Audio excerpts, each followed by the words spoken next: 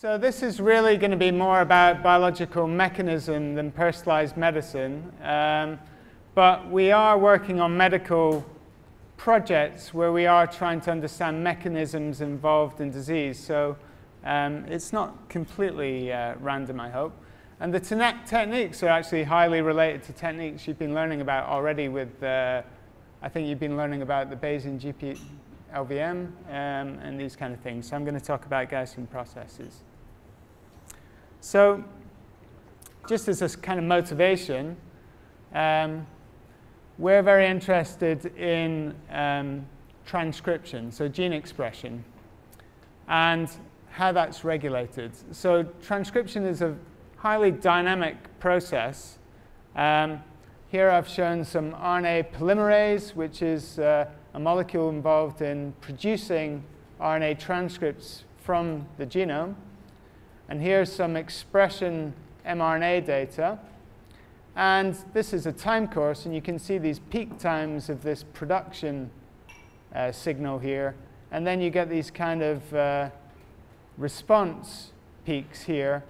And what you can see is that the effect of turning on a gene can be very variable across different genes. So a gene that's a direct target of some, in this case it's a hormone, so you hit a cell with some hormone, and then the cell is switched on. Some genes will switch on 24 hours later than other genes, even though they're direct targets of the hormone. And we want to understand what are the processes regulating that kind of very varied dynamical response to stimulation of the cell. So I'm going to give some background on Gaussian processes, shamelessly stealing lots of material from Neil. But when you co-author with someone, you can nick all their stuff, because you're also an author. And then I'm going to talk about 3 applications. I'm going to talk about polymerase elongation dynamics. So that's where you're producing an RNA molecule and transcribing it from genomic DNA, and the kind of elongation dynamics. And there's some data about that these days that you can use to fit these models. Then I'm going to talk about the previous figure where we link that to RNA profiles. I'm going to finish off with some older material, but I kind of like these regulatory network models, so I want to include it because the methodology is very similar, even though the work's not quite as new.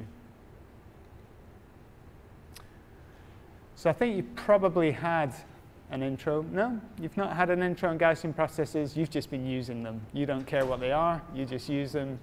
They work. Anyway, I'll tell you what they are now.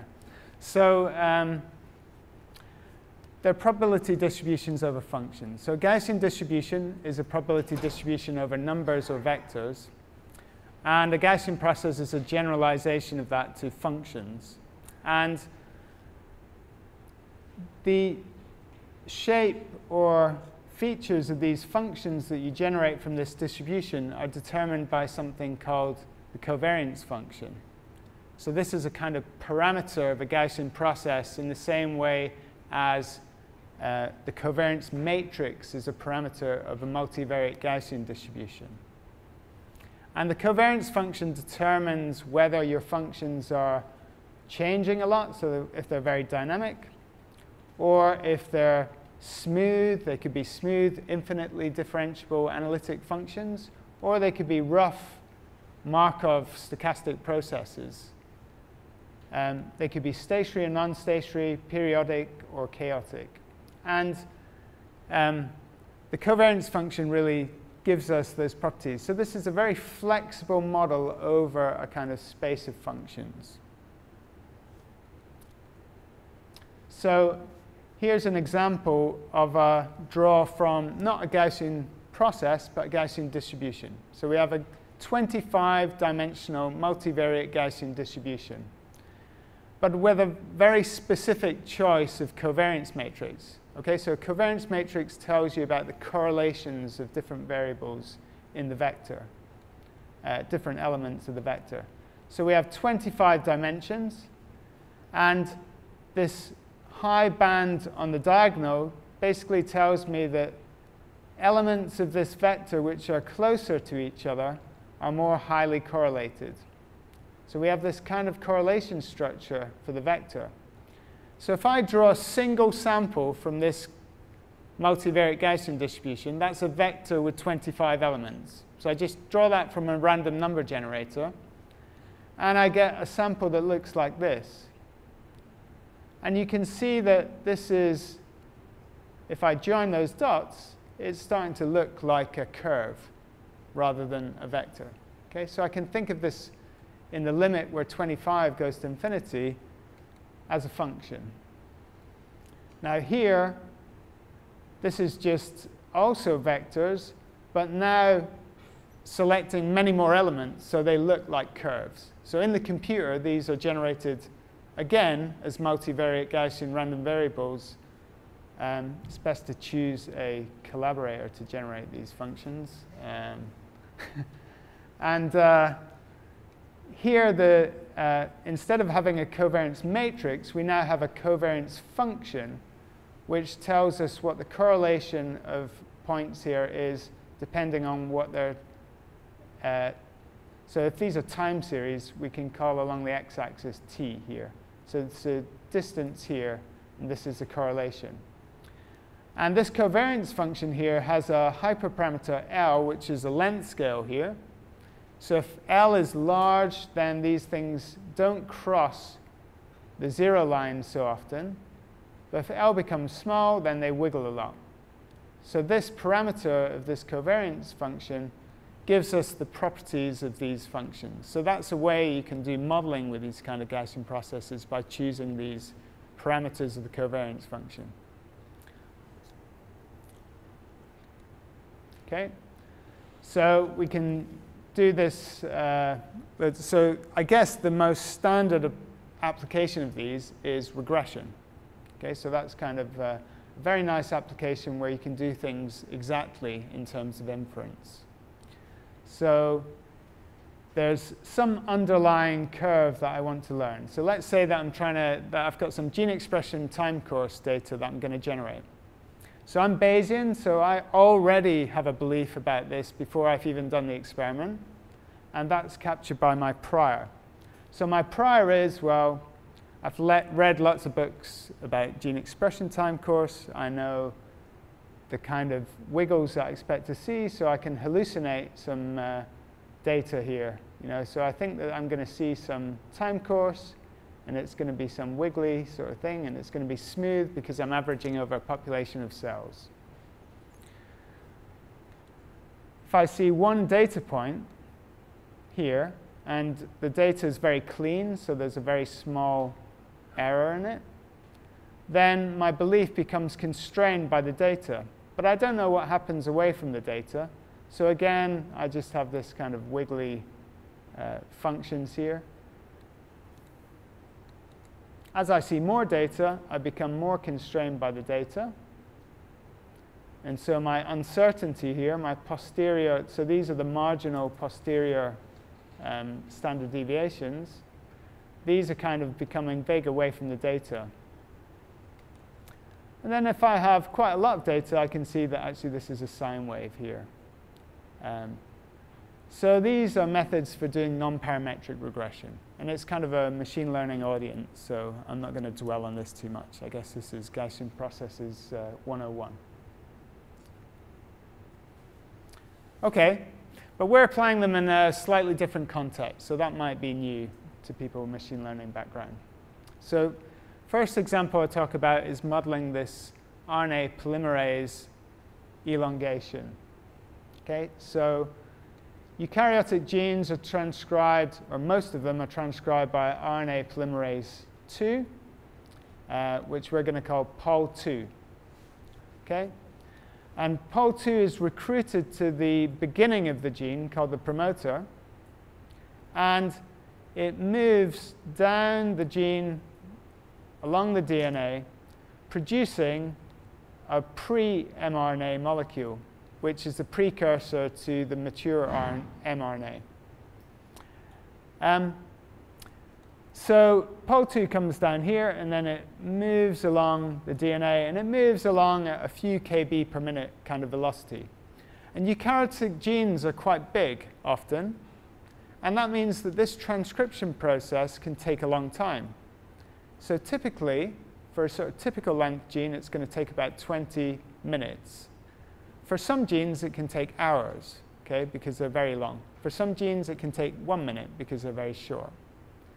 But there's also ways that the speed of elongation can be regulated. So we're kind of interested in inferring from data how fast elongation is happening. And also, looking at this polymerase data gives us a far more immediate view of how the cell is responding to some stimulation that's switching on gene expression. Because gene expression happens after this, so can be delayed by a very long time when you actually see your data. So if you're looking at time course gene expression data, and you see a gene come up, it may have been activated a few hours ago. Yeah, so polymerase really gives you the immediate kind of data about the gene being switched on. So if you're inferring how genes are regulated, then that's quite important information that's missing if you're just using gene expression data. So we're looking at breast cancer cells stimulated by estradiol. So basically, this is about how estrogen affects breast cancer cells. And these MCF7 cells are estrogen responsive. Okay, so this is a model of how estrogen affects transcription. We're using a technique called ChIP-seq to measure the amount of POL2 that's bound at different genomic locations. And this is a very kind of noisy assay, so you get quite noisy data. But basically, you get a bunch of sequence reads which are kind of more dense around regions where you have a lot of POL2. But it's very noisy data here, so you get a lot of kind of anomalous-looking kind of peaks along here. And we have a time series of these experiments. So we have 8 time points, and these different lines here are different time points. And in this example, the promoter is here on the right-hand side, and the cells are stimulated with estrogen, and then a nuclear receptor called estrogen receptor comes into the nucleus and switches on transcription. And this is a target gene, and so the middle of the gene is kind of filling out with polymerase, and then it's clearing out as the polymerase has moved through and gene expression has stopped. But it's not very easy to see what's going on here because it's very noisy and there are lots of artifacts in the data and so on. So it's kind of noisy data, but it's valuable information to know when the genes are switched on. So we want to kind of model this in order to clean up the data and work out what's really going on. So we just bin the gene region into 5 bins. And within each bin, we simply count the number of sequence reads and use that as a measure of the density of polymerase in that bin. Okay, so we create 5 time series for different regions of the gene. Whoops. And these are the 5 time series here. Sorry for people in the back, you probably can't see these. And what you can't maybe see here is that they're slightly delayed relative to one another because of the time it takes for the polymerase to move from the beginning of the gene to the end of the gene. So there's a time delay here relative to here because the polymerase actually had to move along. And so when you look at the time series, they're slightly shifted relative to one another. And we want to build a model to learn those delays between different segments along the genome. So we want to find the responsive genes. We want to model the elongation speed along the genome. And we're also interested in these activity profiles of the promoter, because we can use them to try and understand how gene expression is regulated at the promoter. So we're going to cluster that as well.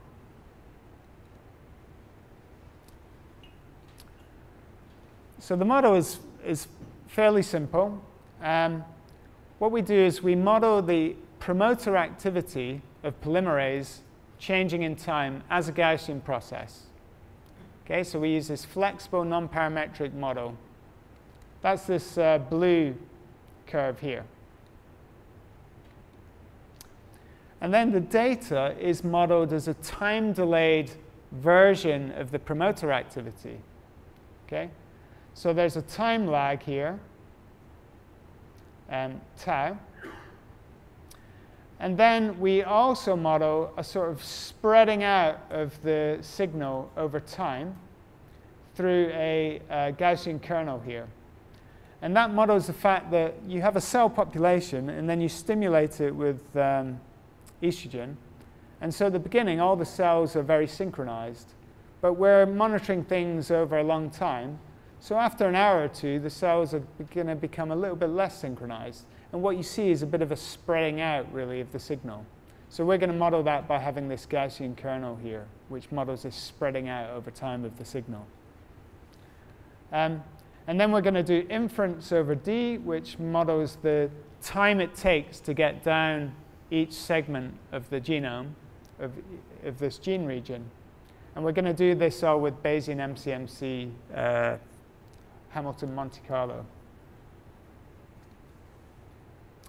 And it's pretty noisy data, so the inference isn't very clear-cut. But you can get some nice results. So here's an example. Here's our data points here. This is our inferred Gaussian process function at the promoter. And then this is the delayed versions at each of these regions. And this is the inferred time it takes to reach the first 20%, the first 40%, first 60%, first 80% of the gene. So we don't assume any kind of constant velocity, because it's not thought that elongation is necessarily a constant velocity process. You can get pausing and things. So we don't put that in the model. We just model the delay to reach each segment as an independent parameter with no constraints. And actually, we use the fact that if we infer them to be sequential, we actually use that as a filter also to see that the model is fitting well. So we don't put that into the model. So there's nothing in the model to say that this inference can be preceding this one. That just comes out of it. And then we use this to model the velocity of transcription in different target genes. And it's sort of all within the ballpark of previous estimates, but you do get some very rapid response genes. And I think when we did this, this was quantifying this elongation speed for the most number of targets that people have done. Whoops. Uh-oh. I don't think it's hit anything electrical. And then we can look at the promoter clusters, so the cluster promoter activities, and we can look to see if regulating transcription factors are implicated in different shapes of response. And we found, for instance, that a pioneer factor, FOXA1, is enriched close to the very rapidly responding target genes. And this would be hard to see for genes which take a long time to transcribe using gene expression data. So this polymerase really gives you some nice resolution on really rapid kind of events that only take a few minutes after estrogen hits the cells, which you wouldn't really get from the gene expression data. OK, so that's elongation dynamics. But we also have RNA-seq data from the system. So the way the experiment was done is they took the cell population, they split it in half, did polymerase chip-seq on half, and RNA-seq on the other half. So we have RNA data from exactly the same samples as the POL2 data. So to model that, we use a differential equation approach, because that allows us to model production and degradation rates. So we're going to move away from a discrete time model to a continuous time model. So the referees asked us to make a cartoon, which is really good, actually, because it's a great slide now. But, oh, referees. Anyway, so we have our polymerase ChIP-seq data. So that's the same data I was talking about before. But now I'm interested in the time between the release of the pre-mRNA and production of mature RNA. So I'm no longer going to talk about elongation time. So I'm going to forget about the polymerase in the first 80% of the gene and focus just on the polymerase in the last 20% of the gene. So the last of those time series I showed before. Now that the polymerase is producing pre-mRNA, which is the RNA containing all the intronic sequence, which is then spliced out to produce one or more mature RNAs. And our RNA-seq allows us to quantify the mature RNAs. We also get some intronic sequence, which I'll talk about also. Now, the polymerase might have a profile like this. And then the RNA can have several profiles depending on certain parameters. And one important parameter is the half-life of the mRNA. So if the mRNA is very stable, then, so the orange one here is a stable RNA. And for a stable RNA, the peak of the RNA is a little bit later than the blue one, which is an unstable, short half-life RNA. So if you have a very short half-life, the target RNA here responds in a very similar way to the polymerase. If you have a more stable mRNA, the peak is delayed by 20, 30 minutes or so.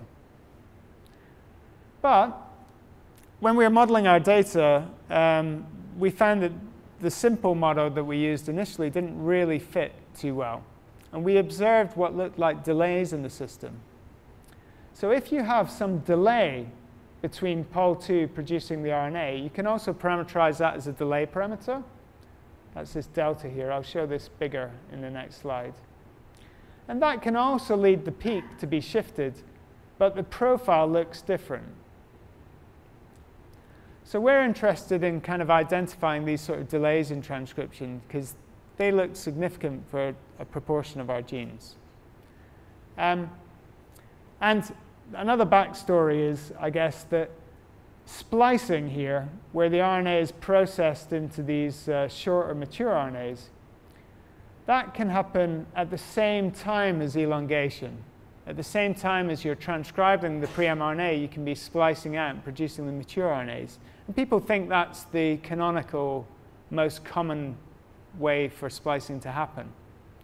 But they always say it happens in about 80% of cases. And we found these big delays in a small number of cases. So it may not always happen co-transcriptionally. It can also happen after transcription. And then the question is how long it takes. So these are the kind of questions I'm going to address. So the model is that we produce mRNA in a rate that's proportional to our polymerase signal P, but with a time delay, which we're going to infer. And then we have a degradation rate for the mRNA. So the model parameters here that we're interested in are the delay and the degradation rate.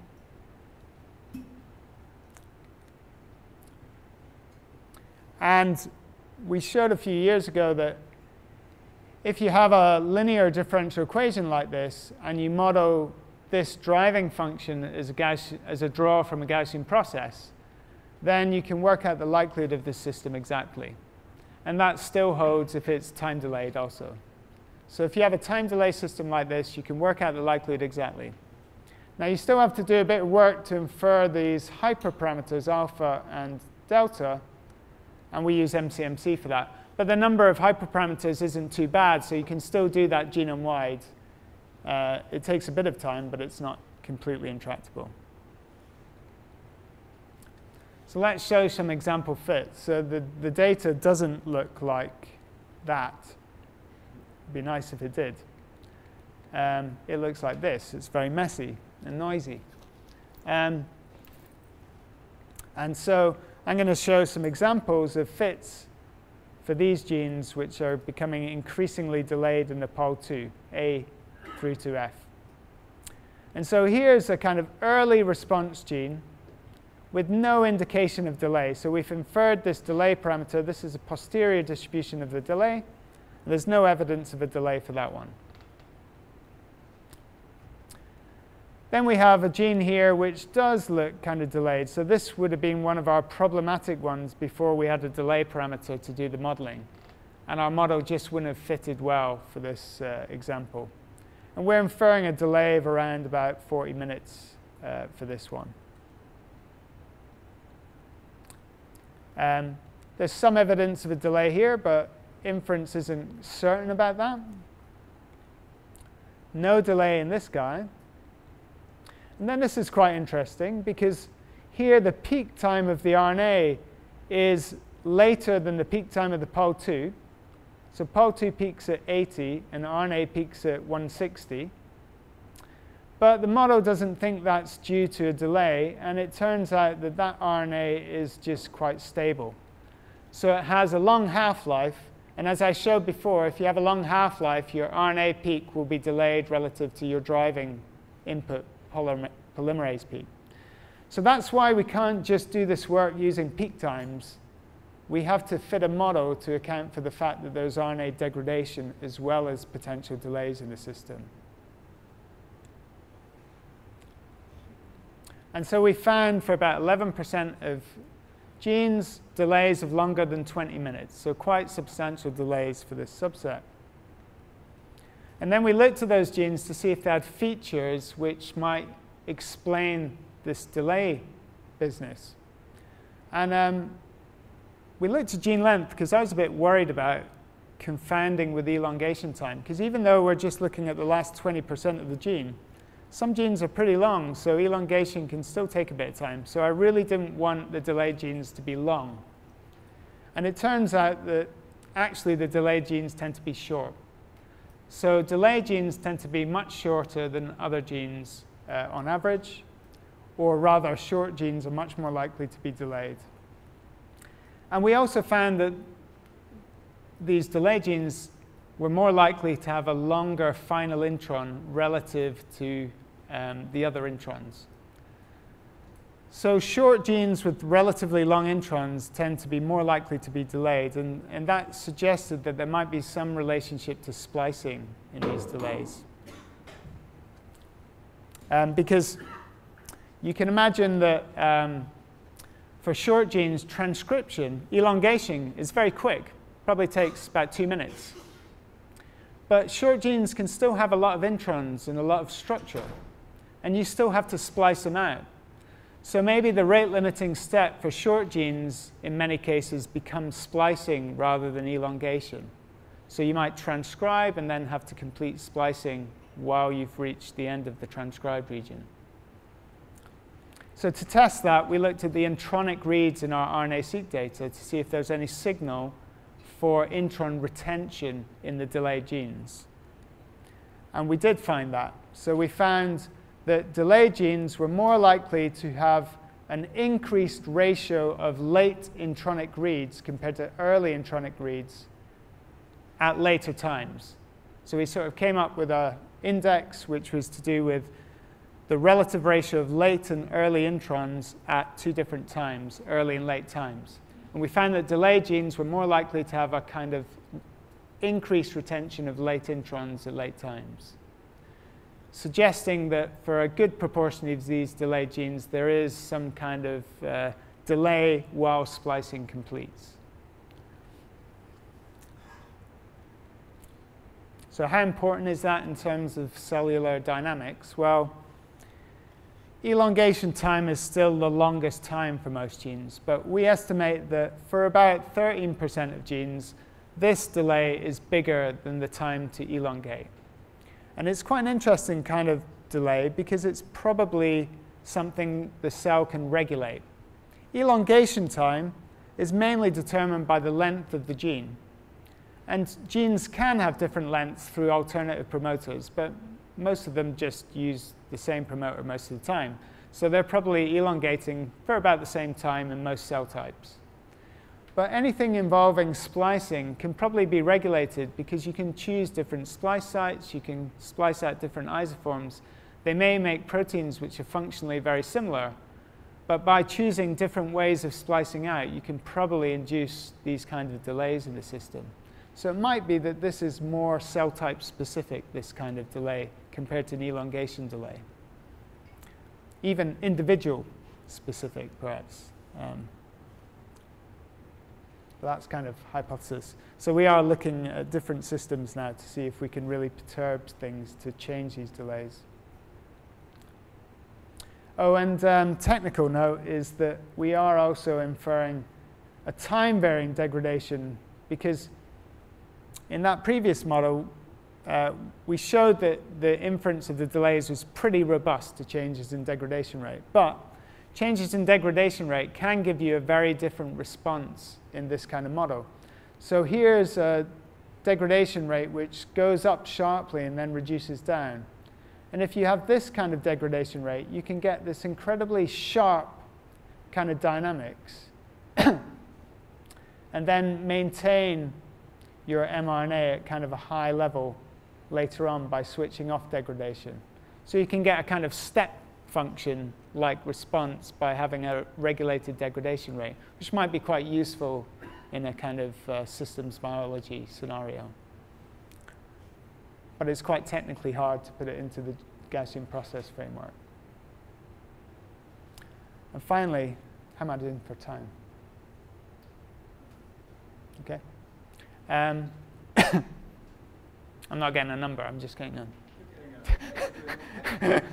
And you're going to shake your head in 1 minute. OK, right. I'm OK. Fine. Oh, that's good, actually, because this bit always I have to skirt through quite quickly. So, so finally, I'm going to talk about inferring regulatory networks. So in the first application, I talked about how this elongation dynamics has sort of at the beginning a promoter activity profile. So the promoter kind of can have different activity profiles. And I looked to see whether that profile was related to transcription factor binding. Okay, so transcription factors kind of control the switching on and off of genes. And so really what we'd want to do is take those promoter profiles and then try and do inference over the transcription factor dynamics regulating those target genes. So that's kind of where we wanted to go with that work. And we haven't gone there yet, but I'm going to show some older work where we just looked at gene expression data and tried to solve that transcription factor target inference problem. And I think that this older work can be combined with that more recent work to solve this problem in higher eukaryotic systems that we didn't apply it to in this part. So we looked at Drosophila, and Drosophila genes tend to be much shorter. It's a much more compact genome than human. And so probably these elongation delays, they're there, but they're probably not quite as big a factor as in the human system. OK, so regulatory networks are important because they tell us about how biological systems kind of control development through time. And so here is embryonic development in Drosophila. And these colored in sort of nodes here are what are called master regulators. And that means that they have a lot of target genes which respond to their changes. Okay? And so if you know what these master regulators are doing over time, you can kind of work out what stage you're in development here. So they give you a lot of information about what stage the embryo is in developmental time. So they're highly informative about what stage we're in. And their target genes tend to be involved in lots of important functions at different stages of embryogenesis.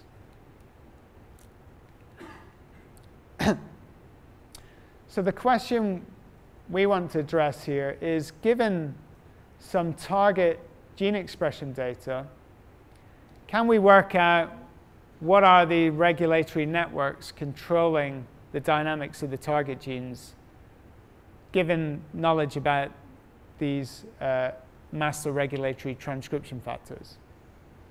And we're going to do that with a sort of Bayesian model selection approach.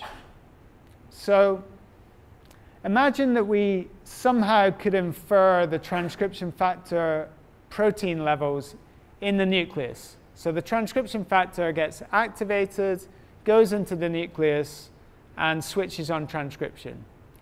Now, that's hard to measure, but let's say we've inferred it. So I'll show you how we infer it later. So we have inference of this transcription factor called BAP. And then we have inference about this transcription factor, MEF2.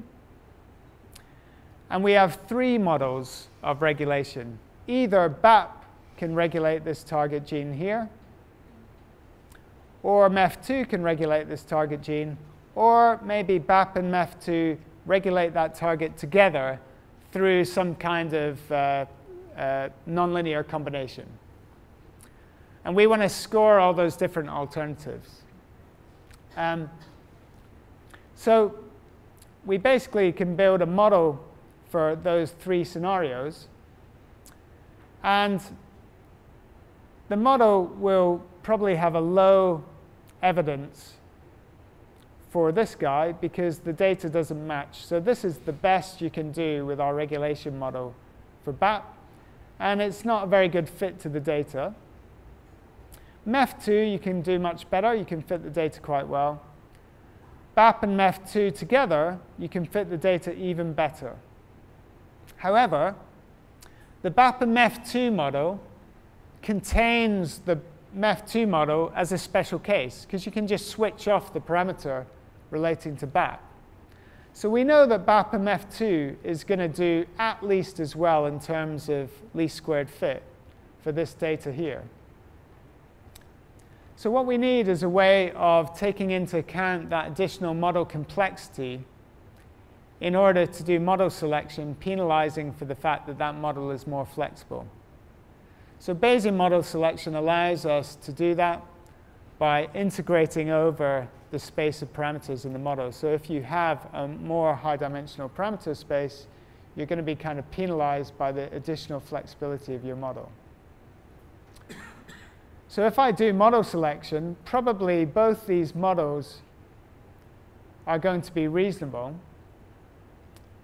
But then there's fairly low probability, or there's fairly low support for BAP being involved because, you know, if both of these models are equally scored, then there's a probability 1 that MEF2 is involved, but only a probability half that BAP is involved. So I can kind of marginalize over all the models in order to ask questions about specific transcription factor regularization. So how do I do this with Gaussian processes? Well,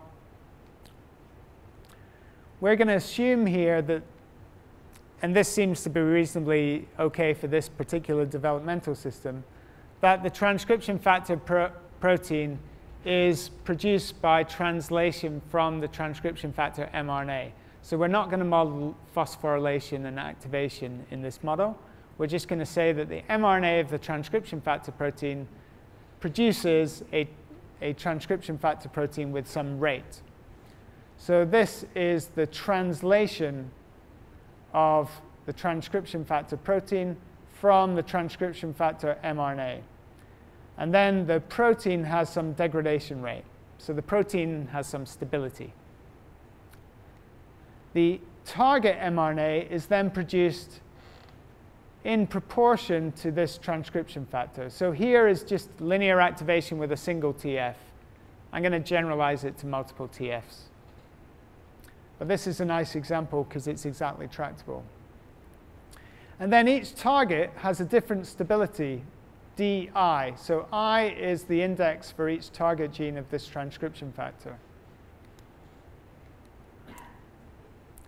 Going to model this F here as a Gaussian process because we don't have any information, or we have noisy data about that, but it's kind of a latent variable. And then we can fit that. So let's look at this single TF example. So we have twist data here. And blue here is the fitted model.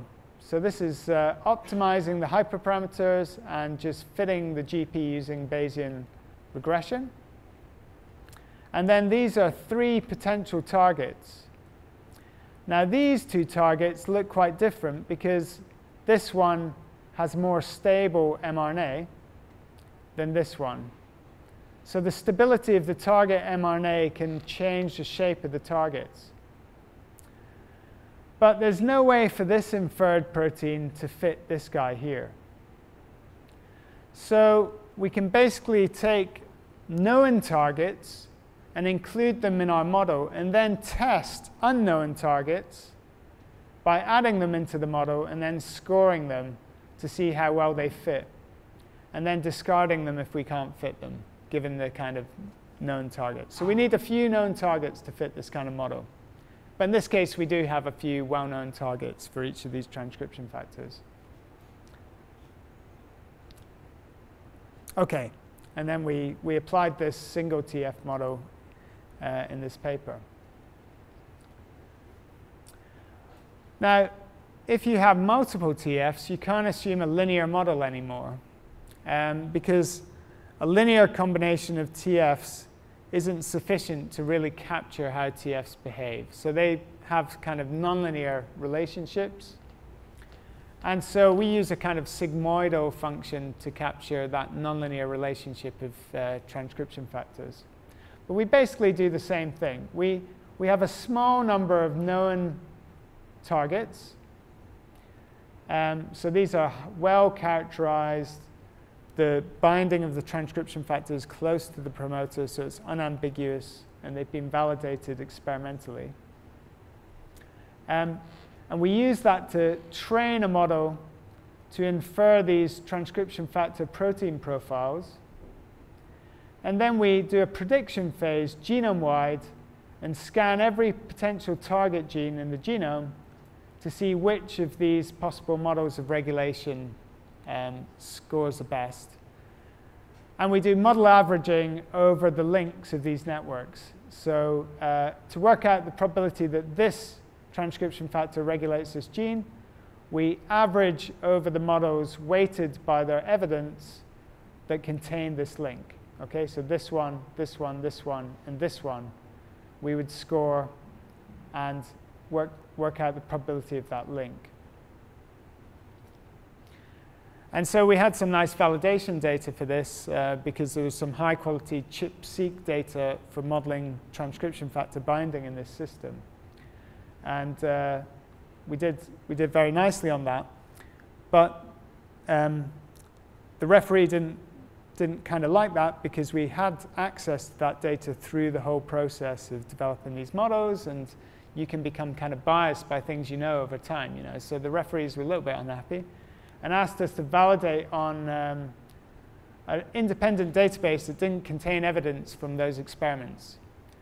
And when we did that, that was actually the best validation that we got out of all the validation we did. So it's a bit of a shame it happened in the revision stage of the paper. If we'd done it in the first place, it would have made the paper a lot nicer. And we basically did a lot better than other competing kind of methods for this problem. And there's lots more validation in the paper. So this works quite nicely if you have a small number of known regulatory transcription factors. It doesn't really scale to genome-wide transcription factor networks where you have hundreds of transcription factors. And that's a big challenge moving into higher eukaryotic human kind of systems. But I think we can probably do things along these lines. We just have to use different inference over the networks rather than exhaustive model scoring over all potential networks. OK, so that's kind of 3 examples of how we're using Gaussian processes for time course data. Elongation dynamics was used to infer the time it takes for a gene to transcribe using polymerase data. The nice features of the model were that we didn't assume constant velocity, and we could deal with kind of spreading out of the signal over time as the cells become desynchronized, which is quite a nice feature. mRNA production model was used to identify these significant delays in transcription, which we think are associated with the time required to splice out. And the nice feature there is that you can do full inference over all the parameters of the model. And the number of parameters required isn't too big. Whereas if we'd had to parameterize the functions with parametric forms, we would have ended up with quite a few extra parameters, which would have made fitting quite hard. And finally, these two processes are regulated in some way. And the promoter activity is primarily regulated through transcription factor binding. So I showed older work where we were actually learning which transcription factors regulate which target genes by doing Bayesian model scoring and using the same kind of Gaussian process tricks. And really, the underlying trick here for all these methods is that any kind of linear transformation of a Gaussian process is, again, a Gaussian process. And so all the likelihoods that I've talked about were exactly tractable, which means that you can just deal with the hyperparameter inference for a small number of hyperparameters and do something like MCMC, and it's tractable. And this is kind of this summer school is about personalized medicine, so what's the link? Well, what we're doing now in a collaboration with some immunologists is we're measuring time course of stimulated T cells from humans and trying to characterize enhancer and promoter dynamics and trying to work out regulatory networks for how enhancers are bound by TFs, which then regulate promoters. And the plan there is to integrate that modeling then with GWA data for the diseases that we're interested in to see whether we can identify causal SNPs. Because GWA signal, you get a lot of features, genomic features, which are associated with disease. But it's very hard mechanistically to work out which ones are really having a functional effect. So we want to use this kind of modeling of enhancer-promoter dynamics to see whether SNPs lying in enhancer regions are genuinely causal.